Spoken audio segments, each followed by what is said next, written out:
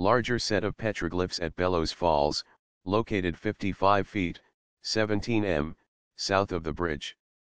Photo was taken looking south from the Bellows Bridge.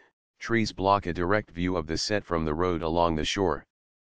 Two sets of petroglyphs at Bellows Falls, located 35 feet, 11 m, and 55 feet, 17 m, south of the bridge.